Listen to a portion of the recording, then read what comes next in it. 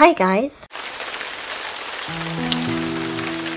I don't know whether my pomegranate video recorded properly because when I looked after painting, my phone was lopsided in my holder, so I don't know. So anyway, here is what it looks like when finished.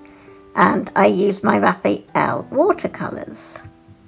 And then I just splattered watercolor at the end. I've never painted pomegranates before. I don't actually like them. I think they're a little pointless with just sucking on the seeds. I think that's the fruit anyway. Anyway, thanks so much for watching, and I'll catch you next time. Bye!